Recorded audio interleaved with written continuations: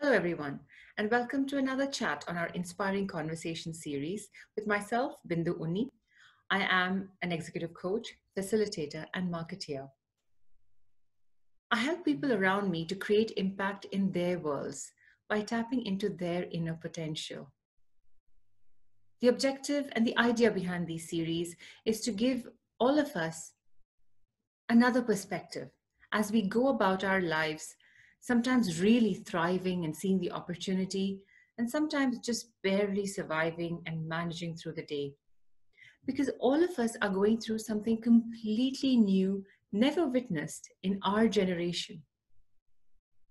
So these conversations are just meant to inspire us, pep us up, give us an action to do something different as we go about our day. And today we have Izabela Hamilton, a good friend of mine, and I fondly call her Iza. She's the founder of Initiative Hub, which is a coaching and communication consultancy company. She helps clients transform and thrive in their worlds. She's one inspiring girl because whenever we meet each other, whether it's in a coffee shop or a beach and now on Zoom calls, she always leaves me feeling really inspired. So, hi, Iza. Hi, Bindhu.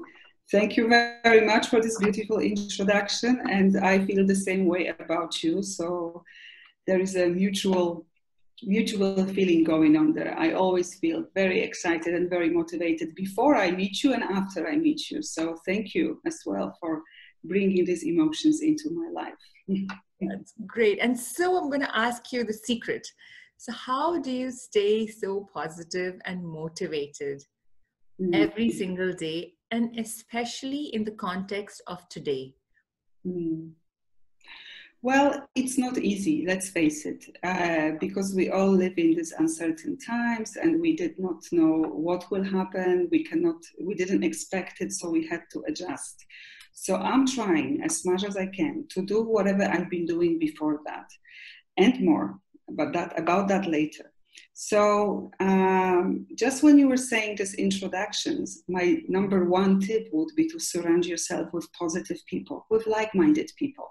And yes, we all like to meet with them in person because then you get more of their energy and you can have some, maybe stronger connection. However, just as we do right now, we connect perfectly on Zoom, and you can do that very easily as well.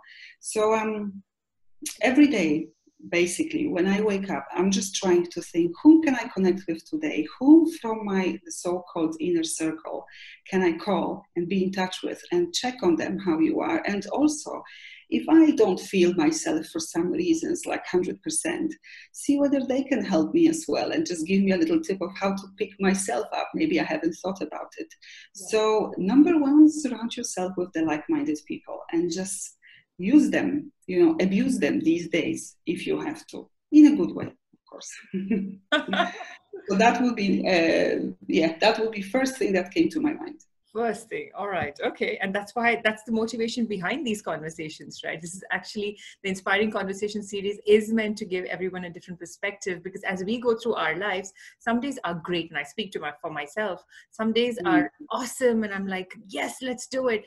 And some days are okay, and some days are not so great, and I'm like, everything seems out of control. So when there is a different perspective, and it's nice that you ask for the different perspective from someone else, it just gives us another way to do the same thing.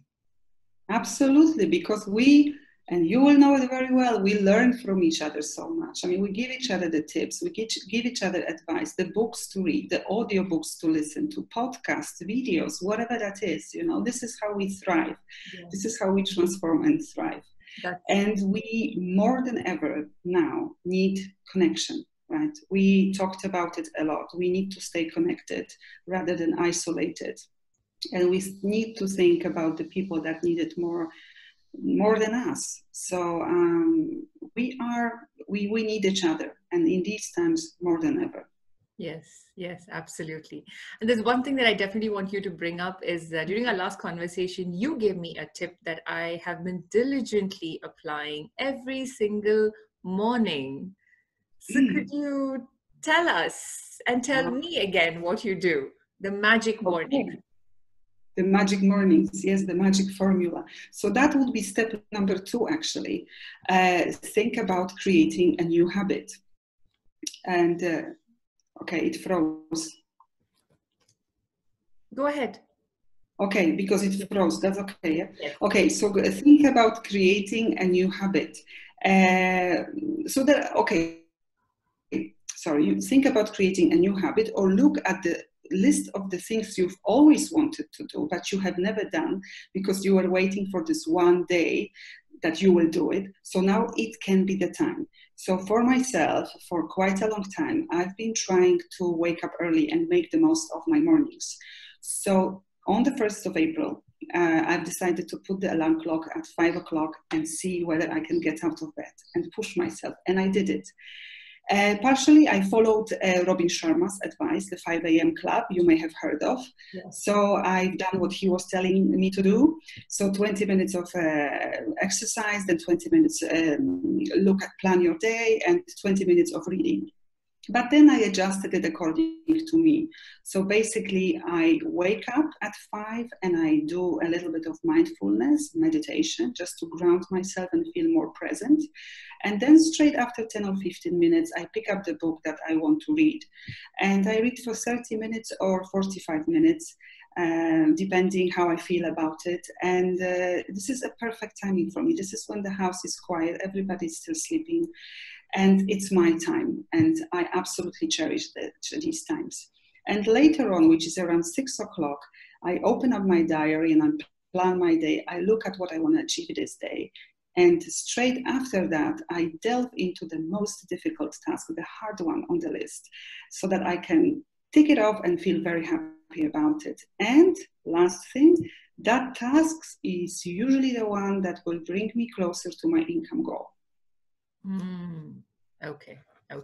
That's a cool one. How do you feel the hardest task as the first thing? Do you get to complete it, or what do you do?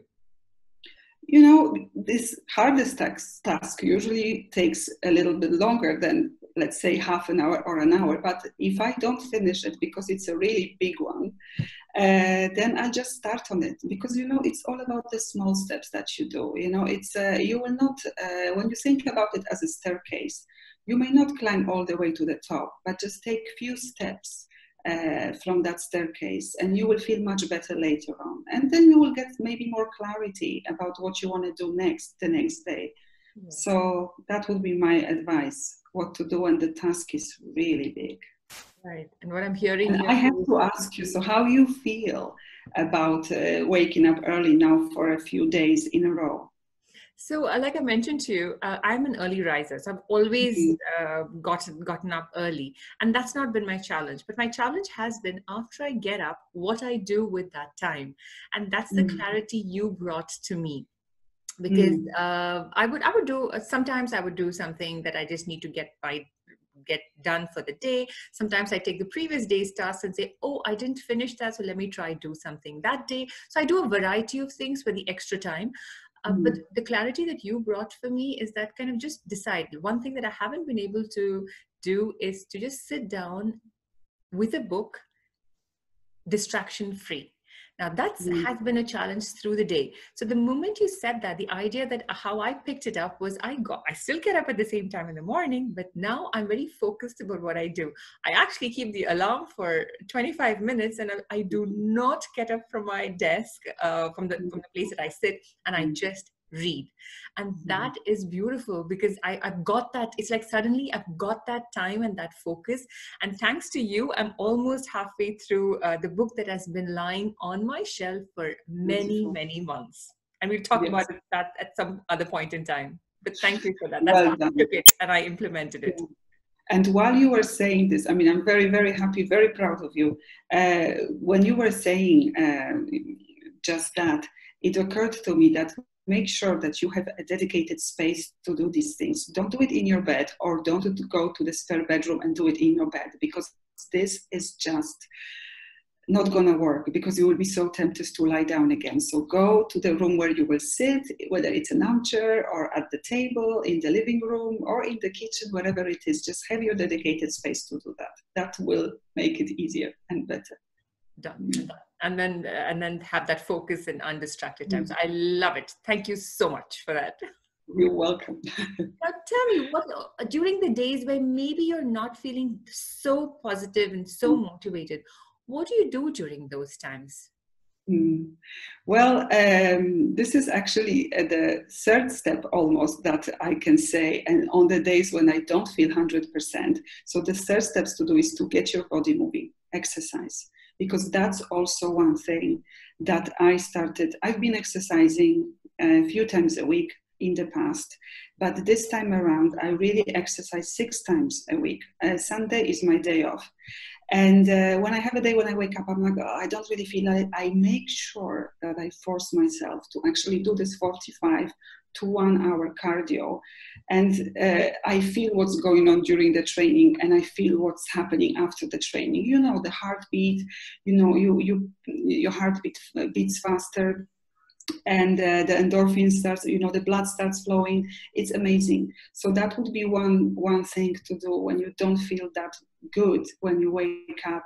Just force yourself to really go out and exercise. If it's not cardio, then go for a brisk walk. I mean, go for a bike ride.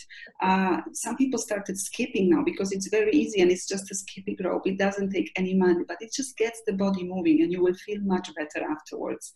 And sometimes I will call someone, you know, if it's not 6 a.m. in the morning, but a little bit later, I would just call someone and just have a conversation and either say, you know, just, you know, come on, pick me up here a little bit, lift my spirits up.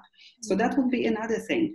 And above all, please don't get upset with yourself when you have days like this, because it's normal. Everybody has days like that. Just allow yourself to feel this way. Just relax. And don't get upset, because that won't help you and that won't help anybody who is around you. And, you know, kids and spouses, right now we are all in one space. It won't work. So just be with it and do something that you love. Maybe it's cooking, maybe start cleaning, you know, decluttering we just talked about. It's so, it really brings you, you know, grounds you.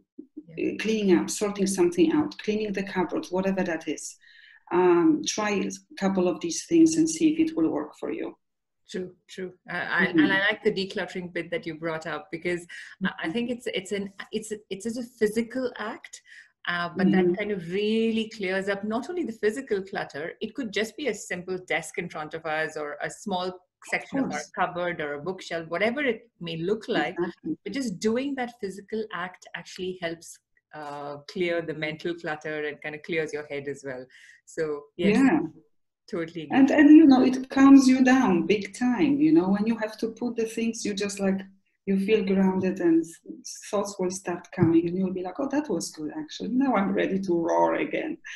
It's like putting your minds in a clear bookshelf, like a mind shelf, and it kind of all falls into place, and then you kind of like it, and then you move ahead.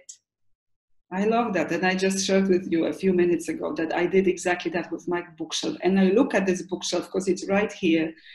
And I'm so happy when I look at it, you know, because it's a little task. But I know when I was doing it, I felt a bit like, oh, I needed a break from everything that I was doing. And it really helped me. That's great. That's great. I want to make a point from what you said. When you have the entire family under the same roof 24/7 in the time that we are, sometimes it does get a bit too much. Have you had moments like that? And what do you do at that point in time? Yeah, I mean, you know, we are all in a totally different environment, and the house is full, the spouses are working, you know, sometimes in the next door in the room or in the same room, and you have kids. I mean, myself, I have 4 and a 6-year-old kids that love running around and really shouting and having, you know, they have to get rid of this you know, the energy, the negative energy, or when they are, you know, they have positive energy, that's another story. So yes, there are days when, you know, when I'm thinking, how will I cope with that? But number one, I would say, is to communicate openly about what's going on. If, let's say, your kids have a day that, oh, I don't want to do the homework, I don't actually feel like doing all the tasks today, just again, as we were saying, they are human beings as well. Allow them for this to happen, and then have a chat and see. They probably miss their friends, they miss the teachers, they want to be in touch with them. So I have a list of things that we can do together when that happens, when the house feels like too full. So we either will start dancing together because we all like moving around. We will bake something together or cook something, or we will put on a favorite show. We will just take a break from any task that we were supposed to do and just have fun. And I told you before that right at the very start of this lockdown, my 6-year-old daughter, when we were setting up the rules, how will we go through this distant learning? At the very end, she said, Mommy, but above all, let's just have fun, okay? And I said, you got it, girl. Let's have fun. Let's not forget about that. So we are bringing fun into the house. There will be days when we'll be spending time. I know I'm very grateful that I have a garden. We'll be spending time in the garden, just, doing the weeds or, playing or cutting the grass, whatever that is. Yeah. So just think about the ways of how you can make everybody's day better. You know these people very well. This is your family members. You know what will work for them and what ticks for them. So be it a Zoom call with your kids' friends, this is amazing as well. I've watched it many times, what happens after my daughter talks to their friends. It's the connection, what we talked about at the beginning. They crave it too. Yes. So let's give it to them. Yeah. And we need to also recognize that we need to meet them where they are, because there are days just like us, we get up saying, oh my God, that's another day. And they do too. So they can't be like positive and ready to take everything every single day. So it's about meeting them where they are. And that's communication, observe. I mean, we are also in a good position because we are coaches, right? So you just watch and you see, you can pick up the signals, and then you're like, okay, I think it's time to sit down and have a little chit chat. On design. Yeah. Yes. Exactly. Lovely. So I'm going to summarize a couple of really interesting, very simple points that you've actually highlighted. Is the first one is surround yourself with positive people.